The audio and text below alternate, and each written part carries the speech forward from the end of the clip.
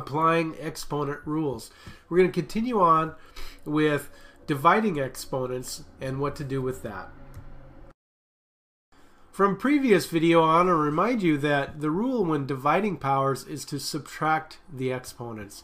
Very simply, if you have x to the fourth over x squared, because of the canceling process, if you write it out the long way, what you really are doing is x to the fourth power take away the second power. It's a subtraction idea. And so the answer here would be x squared. Alright? Sometimes you have powers of a power to take care of first, so you want to multiply everything all out, and then you're comparing the x powers on the top compared to the x powers on the bottom, or the y powers on the top compared to the y powers on the bottom. So after some canceling and simplifying, you'll get an answer like this. So I have 4 problems for you to try. Get out a piece of paper and get ready to do it yourself. Alright, I'd like you to try 19, 20, 21, and 22. And I want you to simplify it as far as you can. Cancel out all the common factors. And good luck. Give it a try.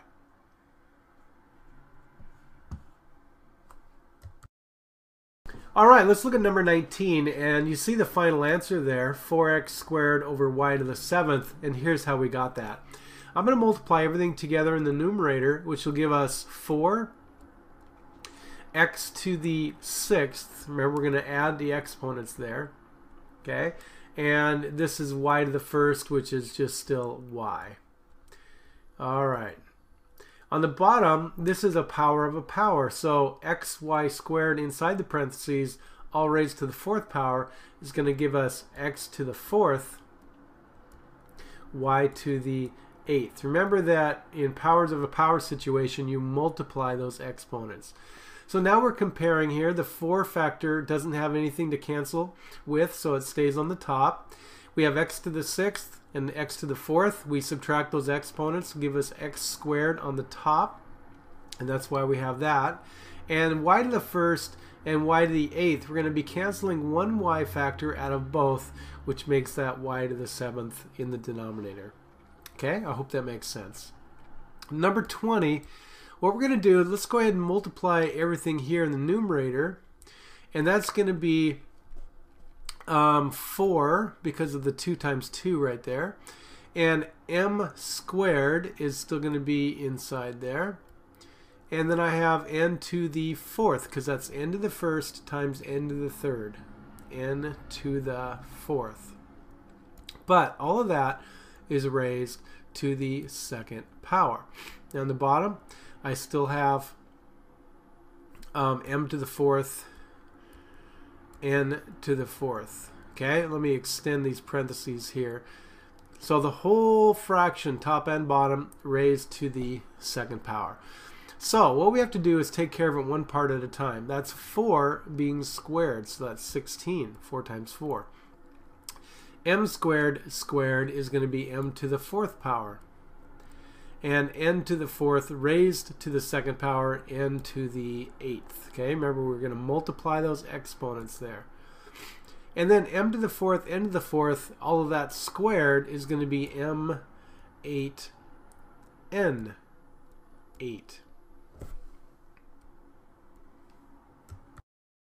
Now for the simplifying part.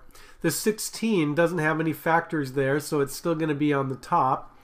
The m to the 4th on the top and m to the 8th on the bottom. Notice how I could cancel out 4 m's being multiplied, which changes that there to m to the 4th on the bottom. So that's why we have that there.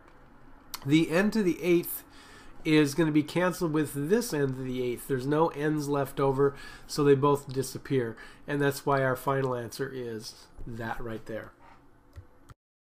Okay, number 21, you can see how these are getting a little bit harder here. The numerator here is raised to the 2nd power.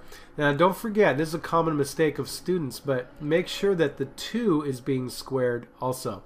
So 2y, all that to the 2nd power would be 4y squared.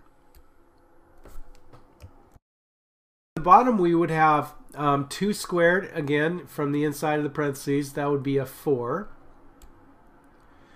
and then x squared y to the 4th raised to the 2nd power. Remember to multiply those powers there, and that'll give me x to the 4th power y to the 8th power, right?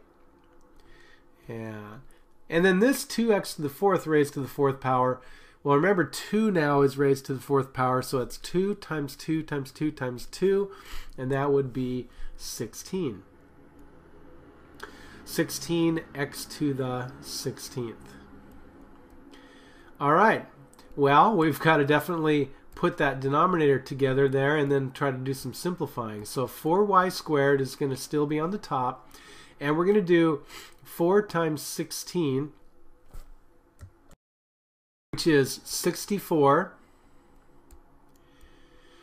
X to the 4th times x to the 16th would be x to the 20th.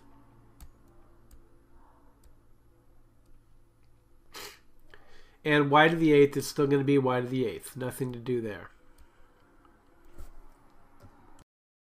So take care of the number factors first. A 4 and a 64.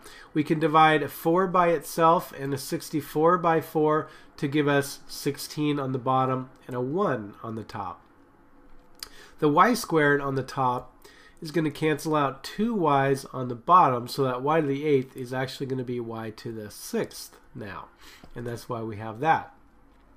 The x to the 20th has no other factors to cancel out, so it's going to stay on the bottom. And therefore, our final answer, as you can see, is that right there. Okay, challenging, and I hope you're doing okay with these.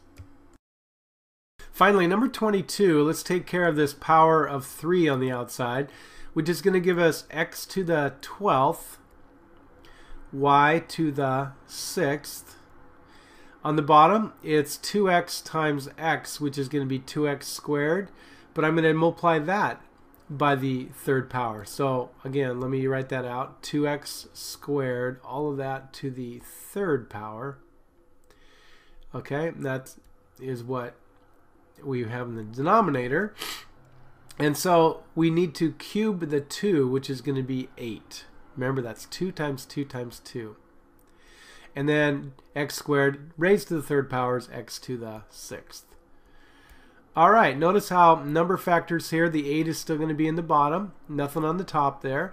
But x to the 12th, x to the 6th, we subtract the exponents, it gives us x to the 6th left over on the top.